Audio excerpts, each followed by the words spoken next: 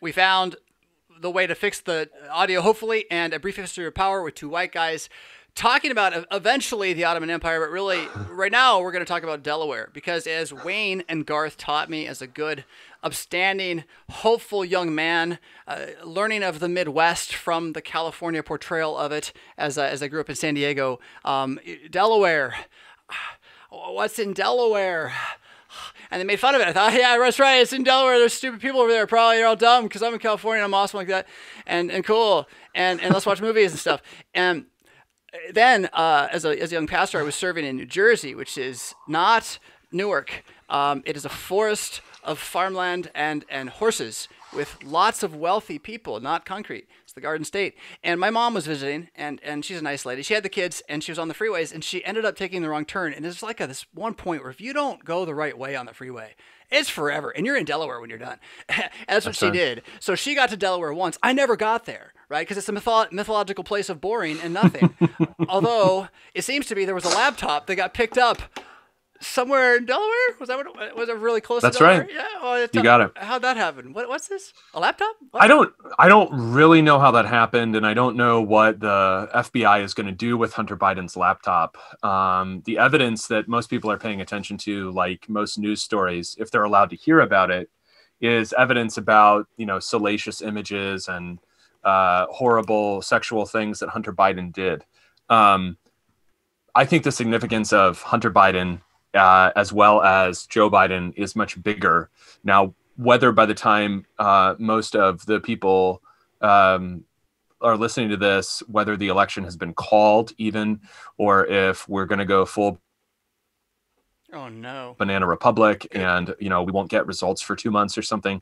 I have no idea. But the significance of Hunter Biden's laptop as well as his life is wrapped up in I think, this little factoid, which is that his father, Joe, has been in Congress representing Delaware for close to half a century. And in that time, not a whole lot has gotten done, either for Delaware or by Joe Biden generally, but the Biden family has become a lot richer. Really? And so, yeah. Like many political families. I'm flabbergasted. I'm sure there's a thumbs down coming soon just for that comment. I mean, how can you say such a thing as that? Why is that important? This is a show about, this is a show about politics and power in the past. And so neither religion or politics should come into it. And you clearly like Trump and are part of the cult. And I'm not going further in this conversation. Right. Okay. Well, that's totally fine. Enjoy being brain dead, but it's like, now they say they can't see you. What? The devil doesn't want us to do this. You're right. You're there. You're missing. Hold on. This will be easy to fix, I think. Tell me. Here it is. It's coming right here like this. They could hear you. Keep going. Okay. Is that the Bidens are kind of emblematic of Delaware in that Delaware is a place that the decadent American empire uses for its own purposes. So Delaware's significance is purely legal. Like, if it didn't actually exist, it wouldn't matter. It just needs to exist legally. Because Hunter Biden's first job was with MBNA, a credit card company. And Delaware is a place that if you want to, you can headquarter as a corporation. You get very favorable tax treatment. You get very favorable legal treatment. People like Hunter Biden that have law degrees from elite institutions are going to help you with this. But what you can really do, especially if you're a credit card company, is charge enormous rates, what used to be called usury, both legally and theologically. Usury, that's off the table in Delaware. So if you want to headquarter in Delaware and you want to charge people, 78% on their credit card, you can do that. Bonded servitude levels. might it be bonded servitude? Is kind of, 99.9% of my life, the rest of my life, would that count? I mean, can we get there? You think we get there? Maybe in 100 years. It's the groundwork for it, right? It's the groundwork for it. Yeah. It's slavery. It's the groundwork for slavery. And if we don't see that, and you want whoever you vote for, I don't care. You need to see this. They're financially going to put us in slavery in 100 years. They're working on it. Come on. Right. Golly. Yeah. Well, and I won't be here. I don't care. You can see that dynamic going on. The World Economic Forum just put out a little video, very short, predicting, you know, what are things going to be like. Those are the folks that host Davos, which is kind of a gathering of world leaders every January. Little video, and it says by 2030 you will own nothing and you'll be happy, and then there's a guy smiling. And the significance of that is that everything is going to turn into a subscription service, which is both more precarious for you, but it's also easier to take away, right? So if you're, for instance, I mean, this happens right now with things that are ostensibly free, but if you rely on, you know, your YouTube channel or your Twitter account or whatever you have, basically for your livelihood, if that gets taken away because they don't like what you're saying, then that's already a financial problem. Yeah. What they can do is extend more and more and more realms of life to precarious situations in which if you do or say the wrong thing or you have the wrong opinions, it can easily be taken away. If I give up my Amazon Prime subscription, which I almost did, but I didn't, and here's why. If I give up my Amazon Prime subscription because I'm really tired of letting Bezos do politically whatever he is, because it's got to be bad, because I'm on that side and I think that kind of stuff, because I'm a conspiracy theorist. So I'm not going to give him my $100 a year, and that'll show him. If I do that, then suddenly I have to pay for shipping on, like, maybe I won't buy as much, but I'm probably going to have to pay more for shipping next year just to get the 12 or 15 things from small name online stores, not down the street, online stores that are in competition. Yeah. And I can't afford to do it. So I held on to Prime. Right. I'm owned. Right. Or I give up my lifestyle. What will I give up? That's the real question. And that's the real vote. Go where you want to go. I'm just talking. So what you see in a family like the Bidens is this attitude that over that time, it's not like crime rates or anything has actually gone down or life has actually gotten objectively better for the majority of Delaware's population necessarily. And if you actually live there, implying it's real, and you want to write in and tell me, you know, no, you're totally wrong, you don't understand, I'm happy to be corrected. But what has happened over the last 47 years is that the Bidens have gotten wealthier. It's also significant that somebody like Hunter Biden, you know, he's being portrayed in the media as kind of like, wouldn't you want to help your son who had kind of failed at life and blah, blah, blah, blah, blah. A lot of the kind of obvious public details about his life, even prior to what's on his laptop, are not being discussed. But let's just discuss the fact that he goes to Georgetown for undergrad and Yale for law school. And those are both elite institutions. And so our elite institutions produce what? They produce people who are relatively good at working within the system, as he has been. He hasn't necessarily accomplished anything in his life. Objectively, he didn't write a book or pass a law or even really raise a coherent family, as it turns out. And whatever's on that laptop, there's a lot about family in there and what's been released. Go ahead. Yeah. Systemic leeches is sort of the vocation. And in the ancient world, they would have called it, as historians 100 years ago called this, the priestly class. It's the priests.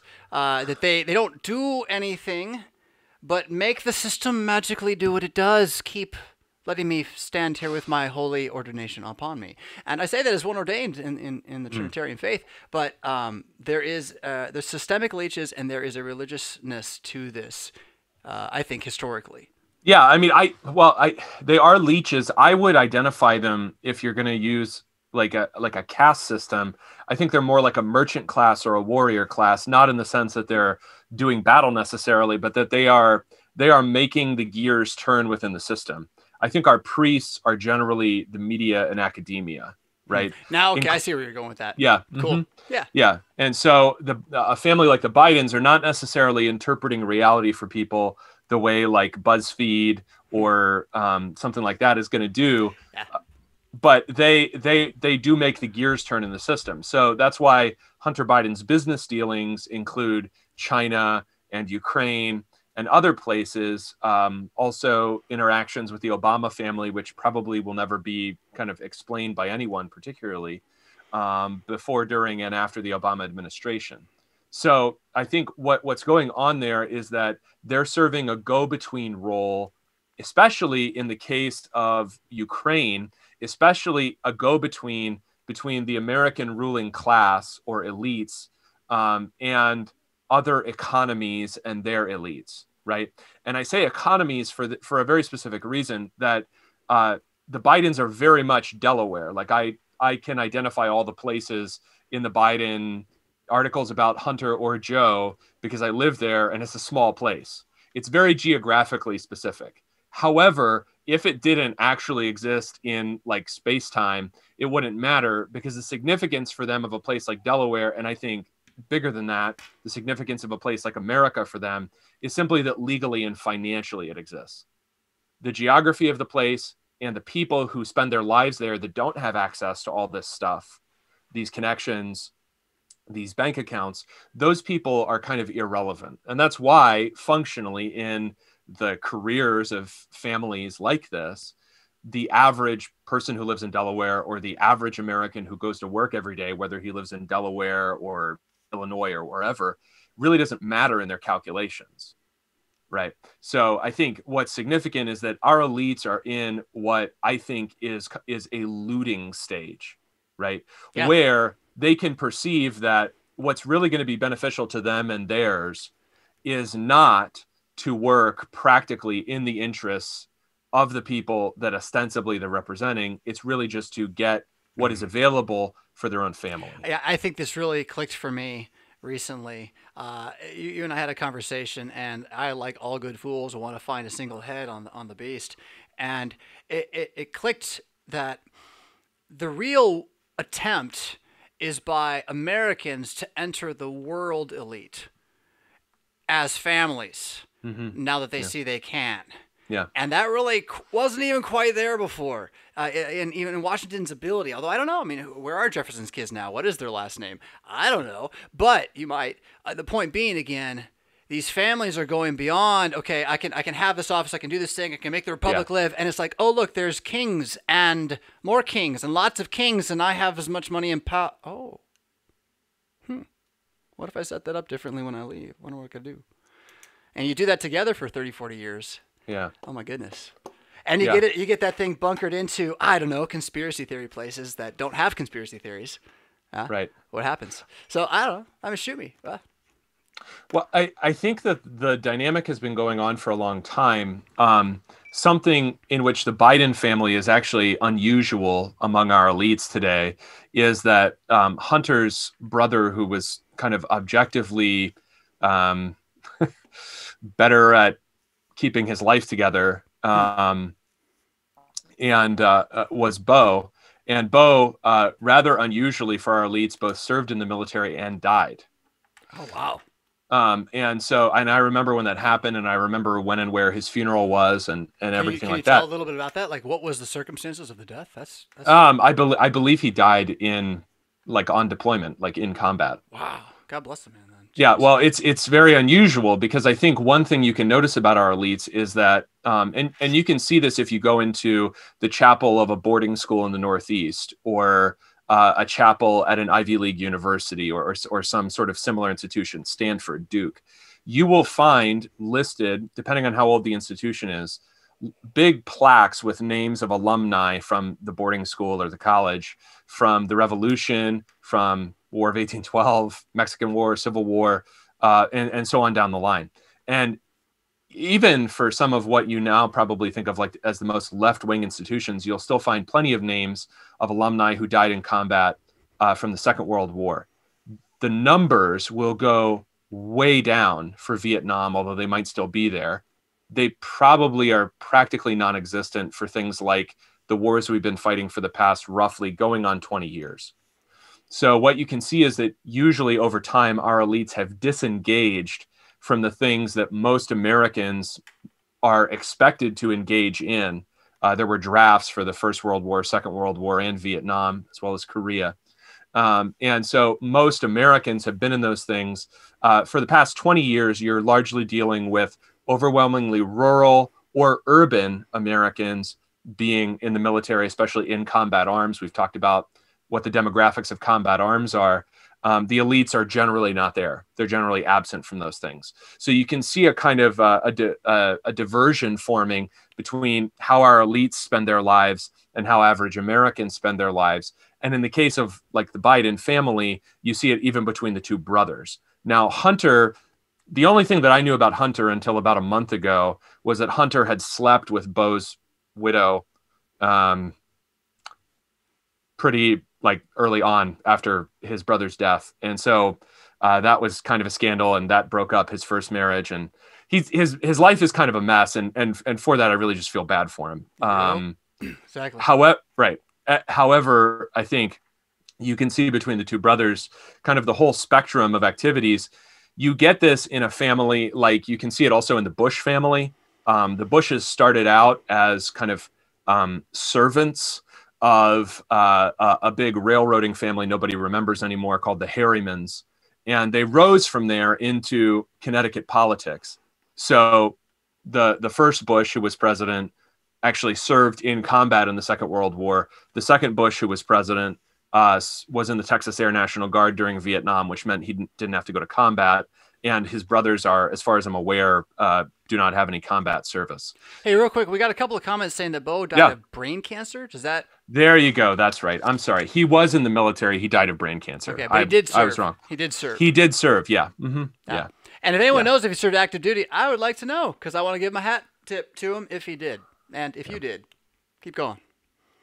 So I think when you're talking about what's going on with our elites, I think what you see is a progression from contribution to the national welfare, also in the hardest aspects of that when the nation is at war. And gradually over time, that's going to decline into there's a vast difference in just the course of life between someone who is elite and someone who is not.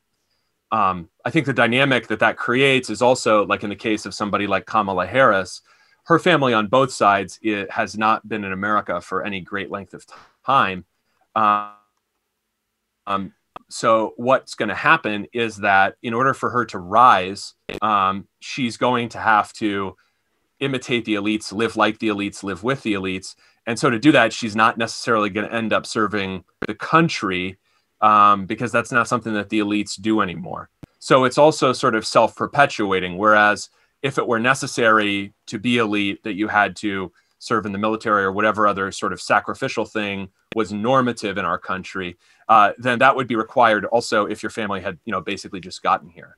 So when she was asked why she would be the running mate of a man who she had accused of sexual misconduct during the Me Too explosion in the pre-debates, and her answer was, that was a debate. Yeah, right. She wasn't really thinking that was a strange thing to say. She actually thought, don't you know that we're just shouting at each other the worst insults we can? That's all we're doing. Right. Don't you know that? Yeah, right. They think that's normal. I'm not trying to accuse her of being malicious. I mean, well, I'll let you make that judgment, right? But the point being, right, I don't have a thing for her particularly. The entire system is corrupt. Oh, I don't want to be Ra's al Ghul. I'm not Ra's al Ghul. Goodness gracious. Don't be Ra's al Ghul. But it's that bad, Batman. It's that bad. So deal with it. Go ahead. Well, her family on her mother's side, the Indian side, so she's Jamaican and Indian. On the Indian side, her family is fairly prominent in the way that usually families are prominent in Indian politics, which is by being of a certain racial caste. I'm gonna get really like incendiary here and ask. Okay. So in the White Noise, there was the argument that she is not, quote, capital B, black, end quote, and we'll just leave it at that. Yeah. Because Jamaican is not. Now, I'm curious if you'll tread in on, first, don't strawman anybody. Like, both sides of that argument, like, what's their real argument? And then I'd be really curious if you had an opinion, but we don't even need to know that. I just want to know what their real, both positions that would say she's black or not black. I don't think it's just white people shouting about this, right? Yeah. I think there's actual an ethnic fight going on. Right. I'm curious what it is. Okay, I think the reason the fight is going on is because there's actually benefits to be gained by identifying as black, right? So contrary to what you're told, it's actually of enormous financial benefit potentially to a person. And certainly within the elites, it's still more valuable because you have set-asides in every elite institution of any kind, especially if you're black, but if you just are non-white in some way. So why would someone consider Jamaican not black though? That's what I don't understand. Like, where does that come from? Yeah, and that's especially tricky because it's Caribbean black, which means that there is a history of slavery. But the distinction being made is that you are not an American descendant of slaves. ADOS acronym is what's used, and so therefore you don't deserve what we have coming to us because of our historical experience of not simply being of African descent, but of having experienced American slavery. Oh, so by being Caribbean black, there's not necessarily slavery in the history? Is that the idea? Because there are slaves there too. The Caribbean exists as part of the trade. I mean, well, the distinction is not really made for the sake of parsing what happened in the Caribbean versus North America. It's really made between native-born American blacks and African immigrants. That's what I don't understand. But that's just because I'm a white guy, so you can ignore me and go on and talk about how a Jamaican married an Indian, lived in Canada, and then their daughter ends up marrying like the mayor of San Francisco, and now she's the VP candidate. It's great. It's the American dream, people. Right. Well, I think it is I think, actually kind of. I mean, really. I guess. I mean, I don't think I believe in the American. You don't. I don't. So you can at least acknowledge that it is the American dream. There you go. I think something that is underneath that debate is animosity and enmity between different groups of people of African descent living in the modern United States, and that's simply not something that generally gets discussed because in the media, right? So our priestly class generally frames everything as white or non-white, which is both simpler and easily told, and the public education system is designed around it. It's historically what was there in majority making things for a long time, and it just kind of left the footprint. Well, what I'm saying is what that way of telling things does is it masks any conflict among groups that are not white, including among people of the same race but not the same history or ethnicity, however you want to discuss that. And so it doesn't tell you why Ghanaian immigrants might completely despise native-born American blacks. But this is a conflict that one finds if you have any acquaintance with those communities living together. So that's the issue with Kamala Harris, and the idea of being black is something that she wants precisely because it is of immense benefit in modern America. Okay. Now that was an interruption I sent into you talking about Harris for a different reason and talking about the path to elitism that she was on. Yeah, right. But we can shove back anywhere. Well, I think the significance is that because our elites are not attuned to sacrificial behavior, they're attuned to being in the right institutions. Amy Coney Barrett, I think, is the first non-Ivy League trained Supreme Court justice in a long time, and it's not as if Notre Dame Law School is, kind of a night school or something. So I'm not sure how non-elite Notre Dame actually is at this point. But elite enough for handmaids to hang out there, that's for sure. I think it's probably plenty elite. And so you want to get into the right institutions and you want to make those connections and live that kind of life that does not necessitate something like military service or even practical acquaintance with the daily working life of the people that you're going to go on to represent politically. So we got a comment real quick that, and fact check this on, this is coming from the side, but I think this is what I did here, is that Harris's grandfather owned slaves. So she actually is Canadian, Caribbean black on the wrong side of the equation, however, and has been recorded as laughing about it, which I would believe. But then again, you can fake everything because Thanos, man, he was sweet. Please keep going on your topic. So I think I think that what also something that gets masked within our elites is not only like, well, okay, what is their actual relationship to the people they're supposedly representing, but also who are they, right? So also, if Harris is able to present as black and to affect a certain accent, and you can see this with like the Obamas, right? So her favorite rapper, Tupac. She didn't know Tupac was dead. That was sorry. I mean, I'm not going to stand here and condemn anyone for lacking pop culture knowledge. I'm sorry, I know, but there is like one. I grew up without rap. Mm-hmm. I didn't listen to it. I heard of Tupac because he got shot. It was a big deal.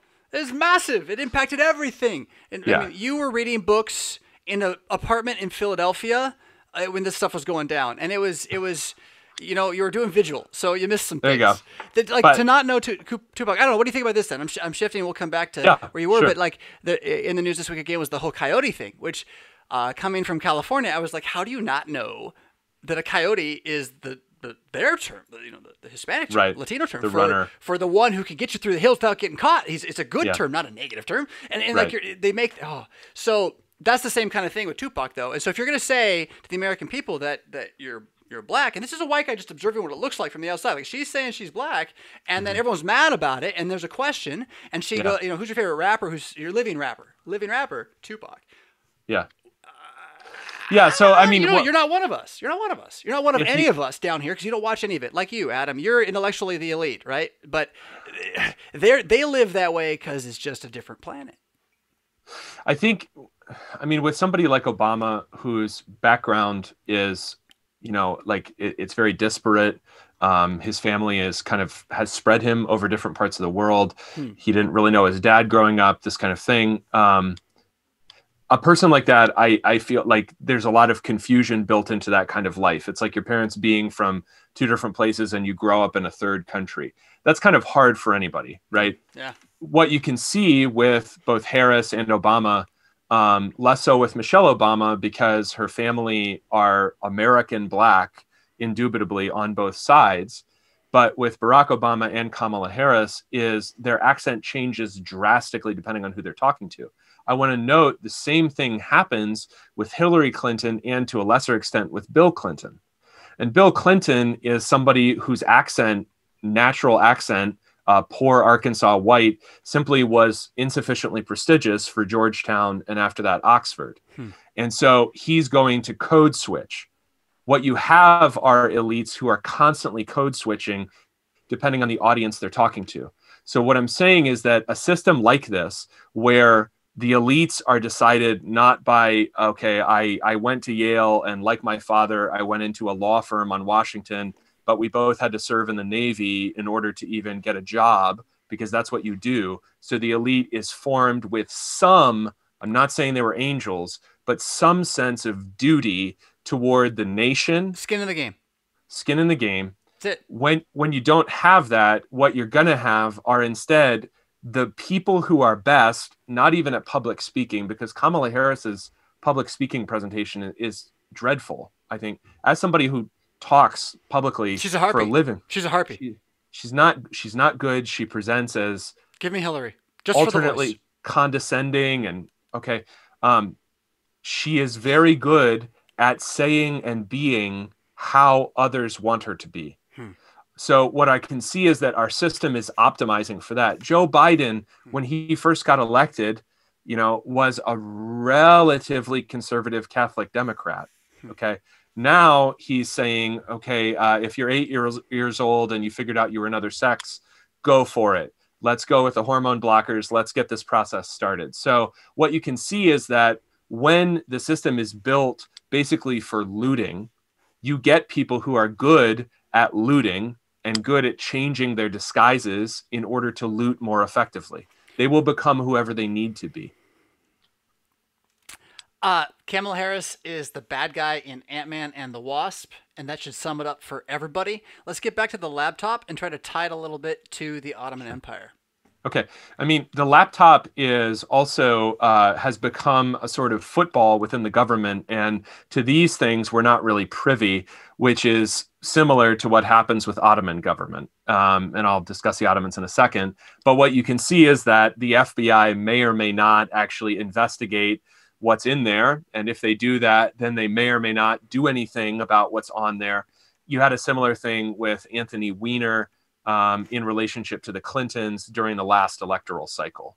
So what you also have when the elite and its institutions, including the government, are completely disconnected from the population they're supposed to be serving, is that government becomes completely opaque. And I've talked about that before in terms of, you know, democracies always run this risk because the nature of power in democracy is necessarily a little bit abstract because it's the people. And unless the thing is really small, I can't see the people all at once. I can't see every voter at once. Okay. Whereas the fewer people you have running things openly in the system, basically the more transparent you get. That may be good, that may be bad, but at least you know who's in charge. If I get in the room with you. Yeah. Yeah. Right. Keeps you accountable. So right. I'm not right. that guy. I don't think that's right. But I'll say that conscience is a thing. You know, we want to live, survival. You need a reason to do things. Skin of the game. Again, Nassim Taleb, can't recommend that book highly enough. Okay, so keep going. So what you have with the Ottomans, who are, and I'm bringing them up basically because they're a non-European historical empire. And a post-power. They are a power that everyone knows fell apart. They collapsed in and after the First World War. And caused it, really, by their collapse, sort of inadvertently, were used for it, were the catalyst of it. I would say that their loss of power and internal sickness created the opportunity for strife in the Balkans, and that precipitated when Texas, California, Chicago have to figure out who's in charge. Oh, not quite, but kinda.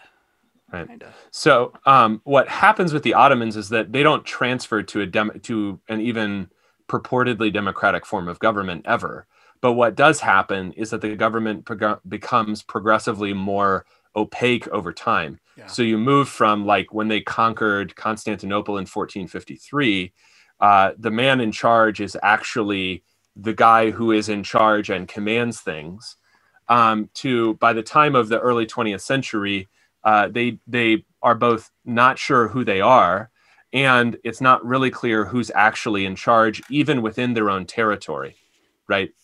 So I remember the first time that I found out that, like, national parks, not to speak of the border, but that national parks, most of which are in the Western United States, parts of them were being controlled by assorted Mexican cartels, just basically to grow various things.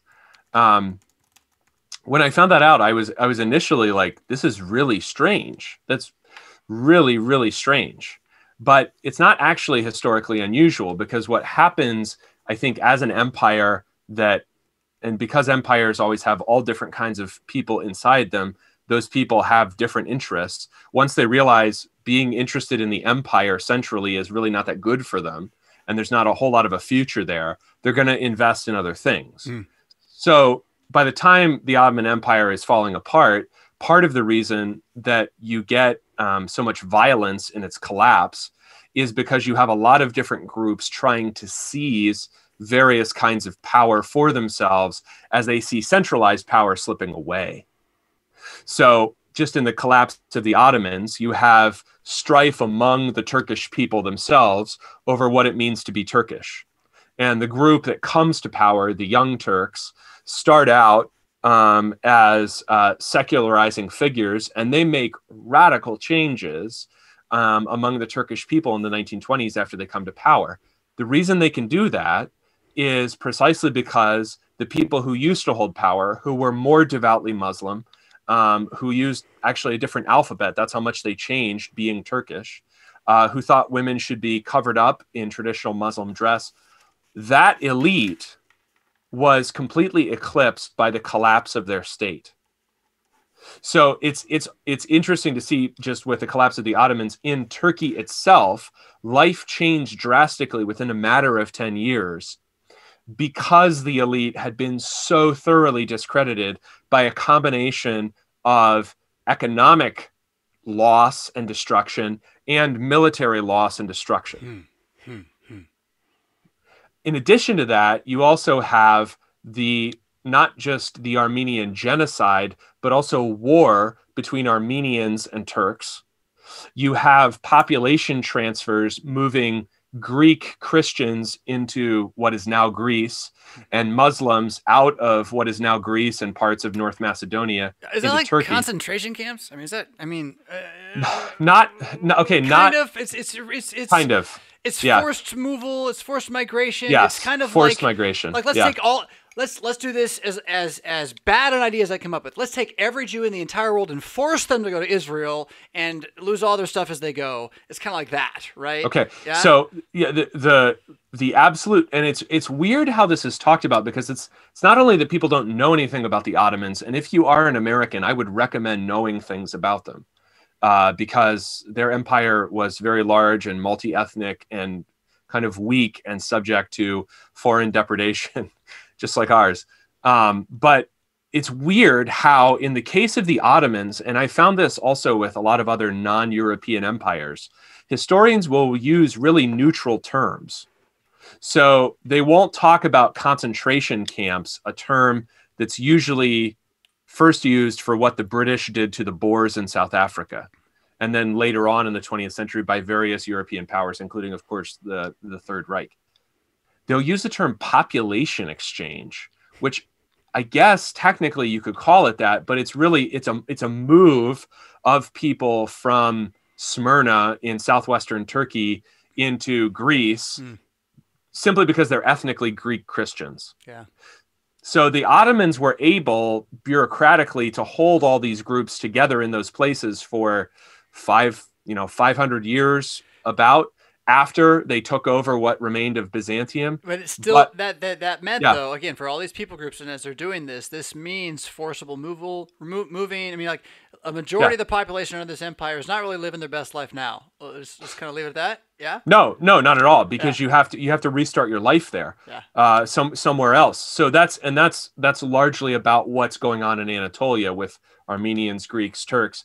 Elsewhere in the empire, you also have European powers saying, hey, look, they used to control a bunch of stuff, including, not coincidentally, places that we're now finding out, early 1920s, we're now finding out, have enormous oil reserves.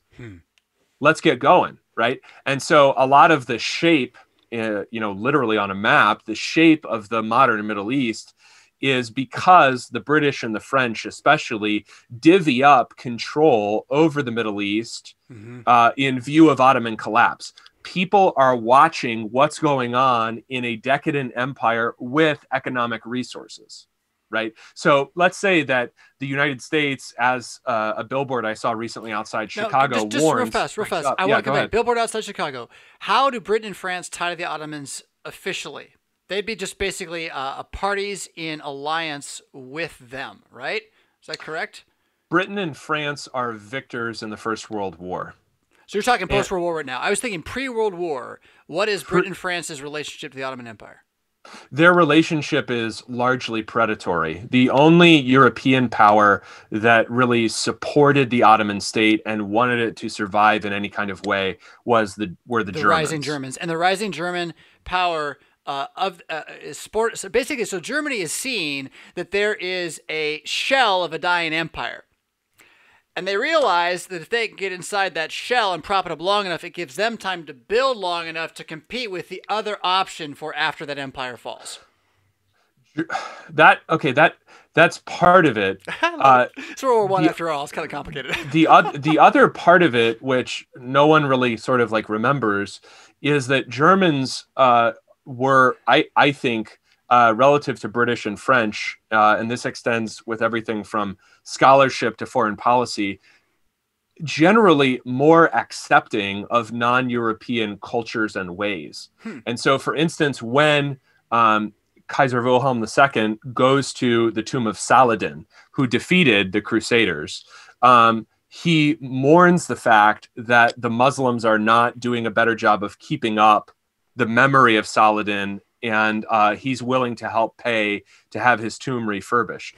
When the French come to the same tomb after being victorious in the Middle East in the First World War, the French general who comes to Saladin's tomb says that this is the revenge of the Frankish armies of Christ. And you know what? I don't think that's the right decision to make historically at that point in World War I.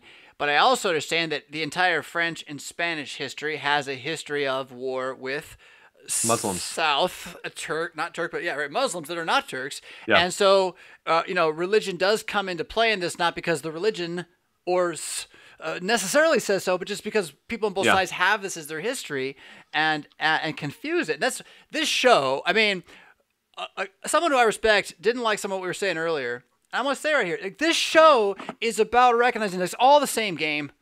And the thing at the heart of this is that the smoke screen has to be pierced, right? You have to see what's really going on the ladder being climbed, which brings me back to the billboard, right? Because they don't have billboards in the Ottoman Empire, but we're gonna come back to the Ottoman Empire. This is about seeing how nothing's different right now.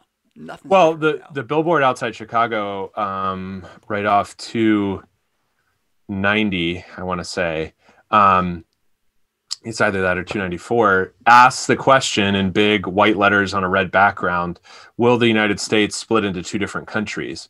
And in answer to that question, I would look at the Ottomans and say, probably not. Who paid for that? I have no idea. I think it's fascinating Cui that bono, it's there. cui bono, man, cui I don't bono. know. I don't really know in that case, but I think what you can see with the Ottomans is that it fractures along all kinds of lines. Some of them can be seen and sort of predicted this was going to happen before the thing falls apart. Some of them could not necessarily. So a country that eventually forms out of the ruins of the Ottoman Empire that is definitely strengthened, but doesn't come into existence, but its cause is strengthened by the collapse, is modern day Israel. Because Jewish immigration is really going to flourish after the First World War in what's under British control. But because of the Jewish diaspora in Britain and their capacity to operate, the Jewish population is going to increase rapidly after the First World War. And that's going to strengthen what's going to come to be Israel in 1947. So when you're looking at an empire falling apart, I don't know that it can really ever split into two. That model assumes that there are two power centers opposed to each other. And it seems to me that inside an empire, it's much more likely that you have multiple power centers of different kinds, multiple different interest groups, and they're going to go their separate ways. So I am not a prophet, right? Like, this is just me playing Risk with dystopic sad my actual life. Like Chicago, Texas, the other side of the Rockies, California is kind of like a little more Latino than, say, Seattle. So you kind of got two things going on there, with money up in British Columbia running things, maybe. And then you have the Eastern Seaboard where, the Queens and Kings in Delaware or whatever. That just seems to be like the heat sinks of power. But Atlanta's ready to go like solo on its own the moment the Sons of Ham rise, I think, as well. But no one's ready for that one. Except maybe LeBron James. I don't know. Maybe. I don't know. But you got. So that's like, I'm just spitballing a game, right? Yeah. But you see these big powers with certain identities and agendas that, while they might overlap against, say, Trump, although they don't with Texas necessarily, Kentucky be another great spot in a sense. They don't overlap. It might overlap in the event of a national election. Their goals do not overlap in the long-term elites' goals for that place. And the people who live there are invested in that, and they're the ones you can actually talk to. Those are the people trying to climb the ladder into that other game we're talking about. Whether or not you believe it exists, there's people on the ground who want in, and they're called mayor. Yeah, keep going. And I think that the other thing that makes this unpredictable, not just how many fragments will there be, is that, as I've said before, I do think humanities majors run the world. The Eastern Front on in the Second World War is a failed seminary student fighting a failed art student. Right? That's Stalin versus Hitler. So one thing that happens with the collapse of the Ottomans is that Kemal Ataturk is able in Turkey, what becomes Turkey, to forge an identity which is Turkish, but not necessarily Muslim, not religiously or decisively Muslim. It is secular. This is kind of a new thing. Certainly in Turkish history, it's a new thing. And so what you really can't predict about the future is, unless you're listening to this and you think, okay, well, what do I want to do? And last week I presented what I think is kind of a humbler, more careful, and more generally applicable vision. So what I'm about to say is not necessarily directed to, kind of the the normal person listening. It would be directed more to the potential psychopaths and dictators in the audience, which could include both the people on the call. Right, exactly. So I kid you not, this morning I realized, you know what? I could start a cult. I could do it. It'd be very successful. I could maybe even go down in a blaze of fire, but I don't think I want to. No, it sounds like a bad idea, Jonathan. We don't want to do this. We're going to stick with the game plan, even though you've realized what an evil genius you are. But the thing is, like, whether or not I actually am as good as I think I am, because there's a lot of narcissism in the whole world right now, the fact is there's certain people who rise up to ask certain questions because they're concerned about the future, and that's what we call a leader. Whether you're good or bad is a different question, right? But you're talking leader talk right now. Right, and so what you can see with Ataturk or among the Zionist forces in what will one day be Israel at that time, right after the First World War, you've got Ben-Gurion, you've got Chaim Weizmann, is that you have people who are not necessarily asking the question, okay, what was the past like, and how can I cope with the fact that it's not there anymore? They're not even necessarily worried about, has anyone heard and agreed with all of the stuff that I'm about to say? They basically exercise their capacity to make decisions and to speak in convincing ways for the sake of making groups that largely didn't exist in the past, right? So in the past, in what became Turkey, you didn't necessarily have enormous groups of people saying, hey, I love being Turkish. I hate the Greeks because they're Greek. No, it was more collected around Ottoman identity, had a lot more to do with being Muslim. Therefore, you hated Greeks because they were Christian, right? But Ataturk is like, look, that's a dead end. That's a dead end for being in the modern world. It's not going to bring us to any great national glory. Let's be Turkish. You don't really have to be Muslim. It's not that big of a deal. You don't have to practice much. They do, I think wisely, maintain state control over religion in order to make sure that it comes not to matter that much. You're advocating that in all cases or just that case? Well, I think politically it's wise. I don't know if it's necessarily like... Let's try to come back to that one for a whole episode sometime. Yeah, sure. Right. I think I'll say this. I think politically it's transparent. The control that our system exercises over religion, like almost all other forms of control, is indirect, passive, and nonetheless suffocating. Absolutely. Yeah. I am a monarchist, and the first and only law is you don't ever get in trouble for actually killing the king if you succeed. Yeah. And I believe that would keep things in line for a good generation and a half. Okay. Then again, they might be a few generations real fast, and then it would work again for a while. Right. I mean, it's better than World War III. There you go. I agreed. Yeah. So anyway, we'll do that another time. A monarchy is a crazy thing. Religious wars are a dead end, is what Ataturk realized. Though you said a modern world.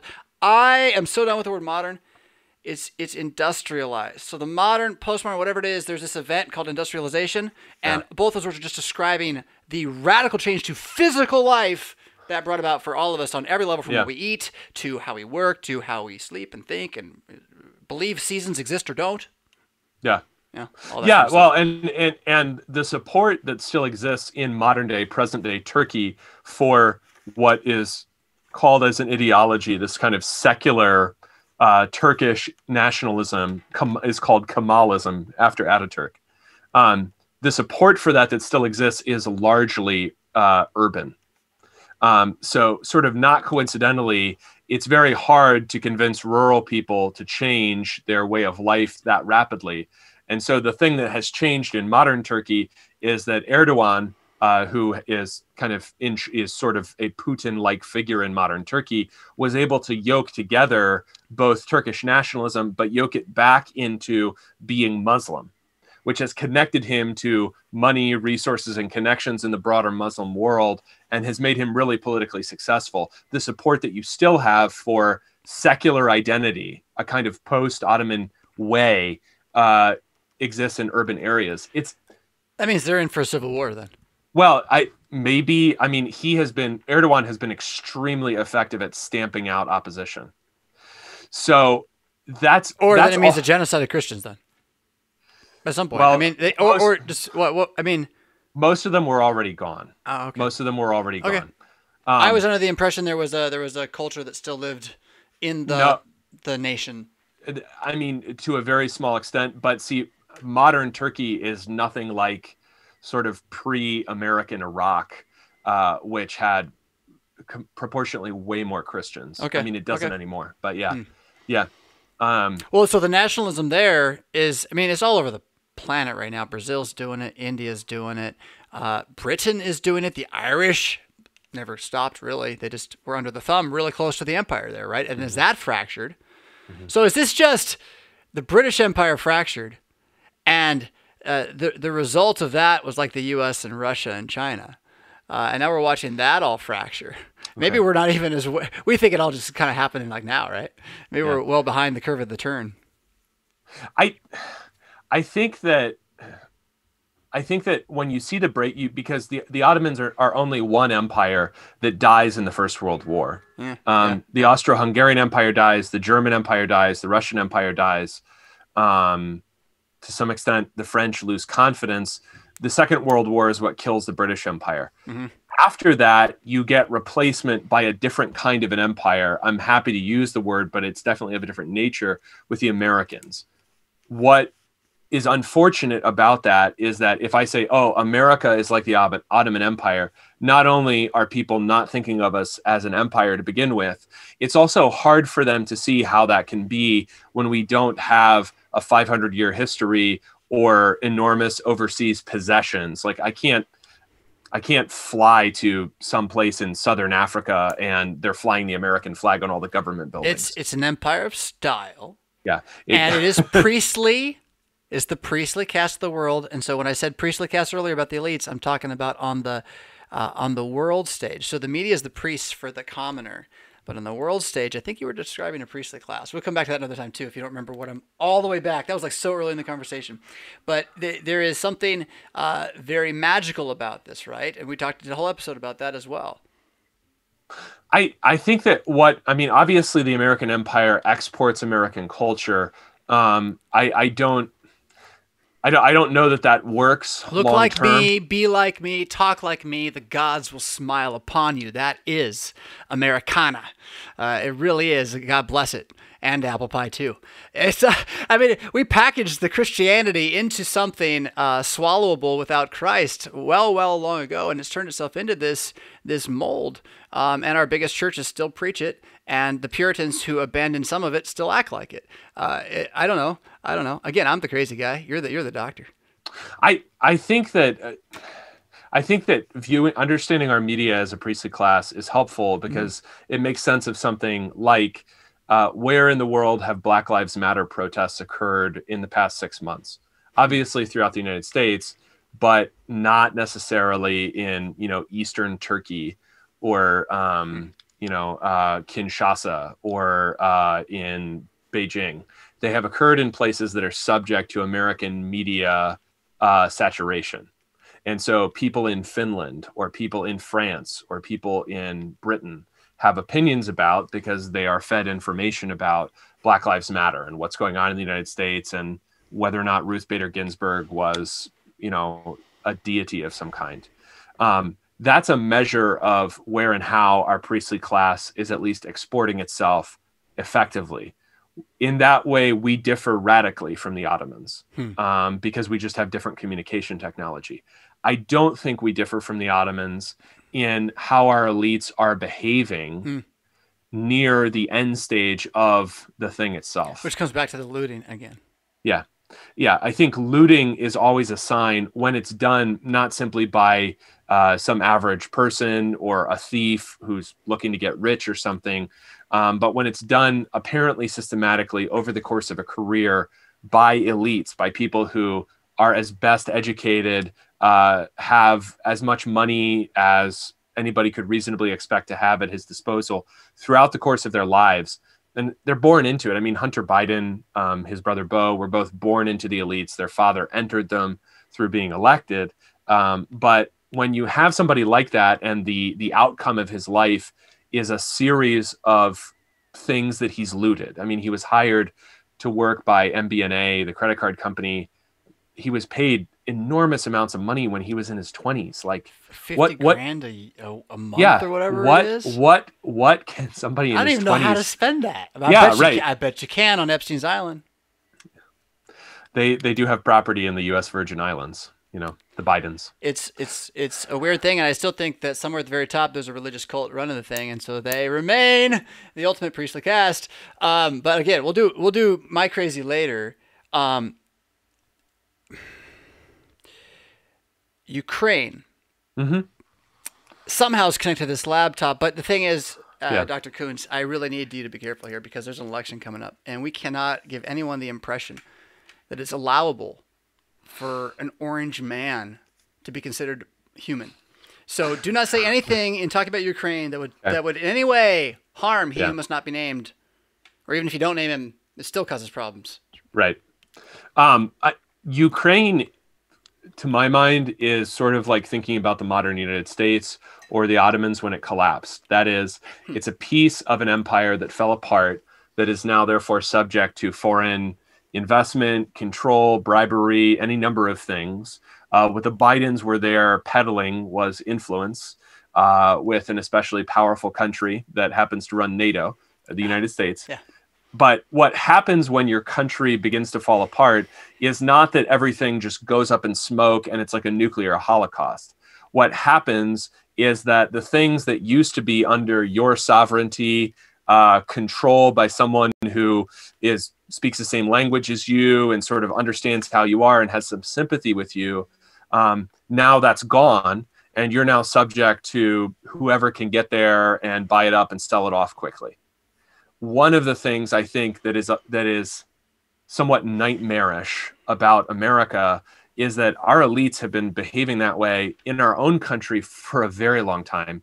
We have a rust belt because they already behaved that way with significant parts of the country. Same families sometimes, right? Same families. So they made their money off oil or railroads, and then they dropped all that. Hey. Go eat your Fruitios and watch your Happy Man show. And the new Super Box is coming out next week, man. It, like, feels real and stuff. Don't pay attention to the real game. So the thing that I'm probably most worried about in the future is what kinds of looting we will be subject to. Yeah, because, right. Exactly. I'm so with you, dude. That's the only reason I care. It's like, okay, I'm going to build a little wall, and I want to be nice to my neighbors. And if we're all getting attacked and no one's here, I need a plan. because I mean, nobody wants to be looted. Right, I mean, and it's happening. It's so clearly happening. It cannot be denied. It is clearly happening. Right, and so and that's what happened to people living in the former Ottoman Empire. That's what happened to people living in what used to be the Soviet Union. So I think when you think about the future, in addition to kind of forming your groups and living in the interest of your family group or your church group or whatever is most important to you, in addition to that, you also want to think about how can I do something for those people, not just to gain things for them in the meantime, but to protect them from looting. I mean, you have to start thinking sometimes literally about how you're not going to be looted. Because if there ain't no police where you live. No, and there's not, because they're going to be. I mean, there were riots in Philly last night. I'm sure there will be tonight. Because of Walter Wallace's death. And as we're recording this, obviously not when this comes out. And what you're thinking is that you could be a black business owner. It was all the way in the West. I mean, almost outside city limits. The neighborhood's probably 100% black, something close. You're a black business owner. Maybe you had no problem with what happened earlier in the summer ideologically, but now they are going to burn down your store because it's there. So we're not even, at this point, that's why I'm talking about politics of nature, because at some point this isn't even ideological. It's just like, will I survive? Will I have a livelihood? Will I be run over by a truck? That's what's happening to people, regardless of their race, in places that are literally, in this case, being looted. Well, my experience in these neighborhoods in Philadelphia, because I served there as well in a white neighborhood, these aren't the white neighborhoods. It's not a white-black issue. These are some of the most multicultural places on the planet. They're the best of America in some cases, not always. And it's certainly like the best of America as in they got away from tyranny and now they can have a little shop. And goodness is better that way. And North Philadelphia particularly is just a world of that. And to think that that's the thing that we're going to throw to the wolves so that a elite class can hold on to power because a crybaby spoiled guy wants to like ruin their beehive playground or whatever. And it's ruining real human lives. And this isn't Trump Biden, but it is America. It is the question, what is America? And I think that matters for Christians now, because you mentioned Amy Barrett again. Life matters. Why would I want to stop looting? Why would I want to protect anything? Because life matters. It's not a one issue to vote on because it's not one issue. It's all the issues. There's no issue that doesn't touch your life. Yeah. A single one. So I don't know where we get off on the idea that we can just live as a country where we kill some people, not others, and it's not going to fracture us someday. And if they're using it in some kind of witchcraft cult where they think drinking baby blood is going to give them DNA supercharges for the singularity with some AI from fish stuff in their heads and the computer shoved in, and they're going to jump into superhuman nature because there's weirdos trying stuff like that out there, and they want to make it some religious cult that goes back hundreds of years to, post-Puritan weirdness? I don't know. And the Masons, have you looked into it? It's all scary. The fact is, I don't care, in a sense.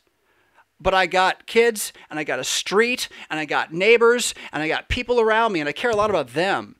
And what I don't want is somebody out there with whatever kook job they think is going to get their life better, destroying here and never even having to come and pay us for it. Right, we should at least be able to sell our mountains before they take the coal.